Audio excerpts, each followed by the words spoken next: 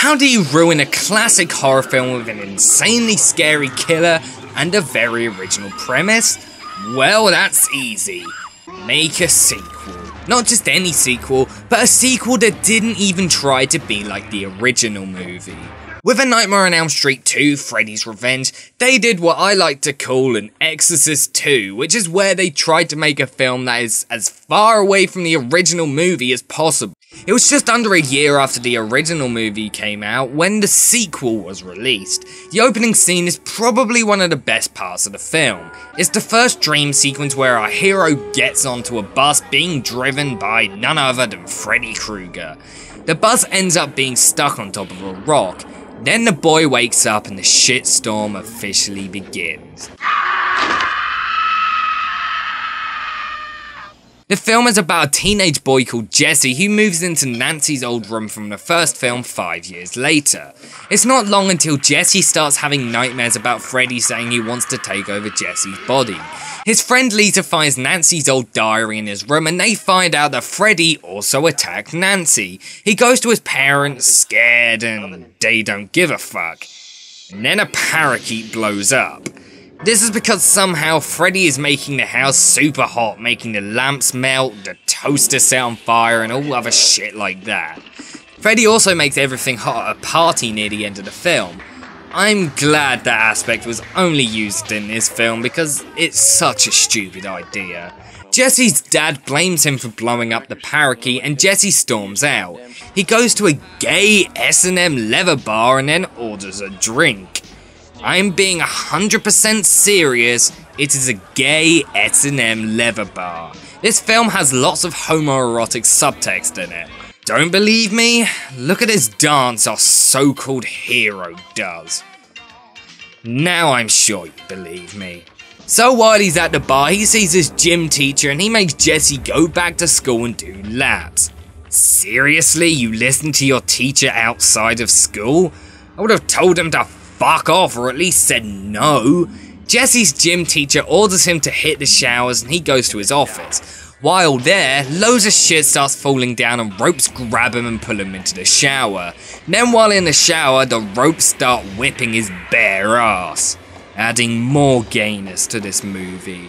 I just want to say for the record, I don't have a problem with the film being incredibly homoerotic. If I was to rank my all-time favourite movies, the Rocky Horror Picture Show would probably be in second place.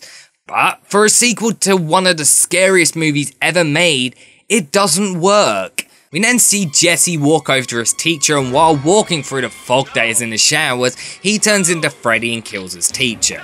Later on, Jesse is invited to a pool party by his friend and they start making out. While he's putting his face all on her breasts, a massive green tongue comes out of his mouth. He then runs over to his friend Ron's house instead of staying at a party with many girls and the girl that he's supposedly in love with. Really not making this film look straight at all.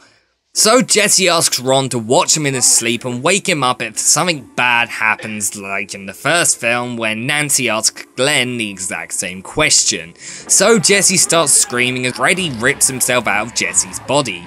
This scene is actually pretty cool. So then Freddy kills Ron and changes back to Jesse.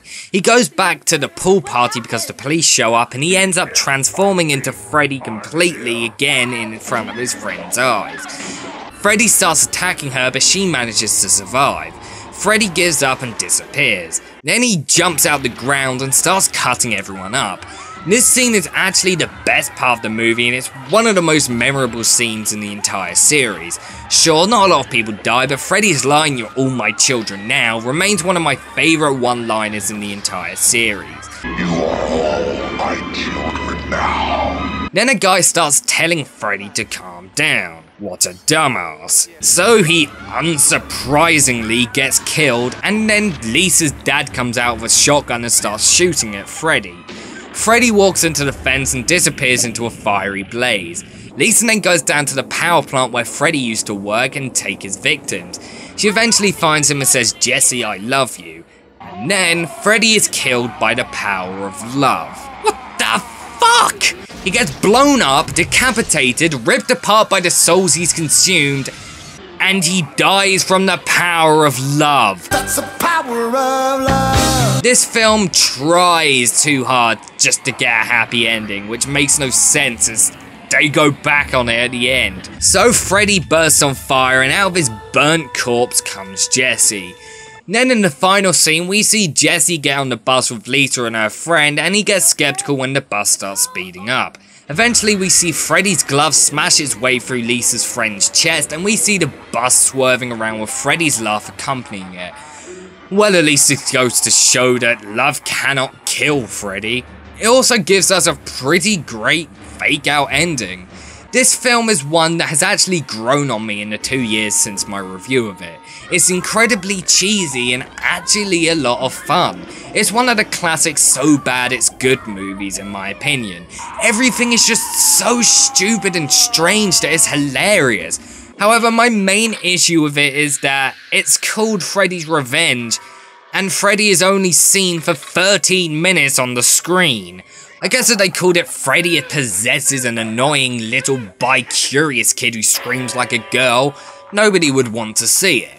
Freddy's makeup in the movie looks fantastic, which is not something people normally say in regards to this movie. The makeup artists were different in this movie than in the previous, which means they essentially had to start again from the ground up, and a lot of the makeup is actually rushed.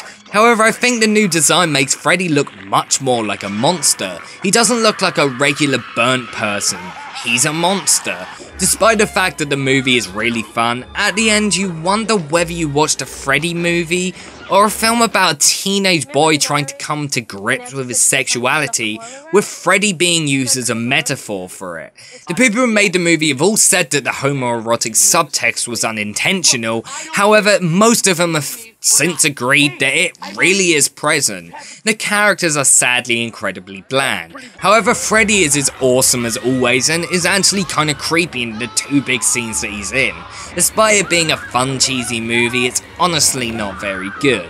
It's not the worst movie I've ever seen, but it's still a long way away from being a good film.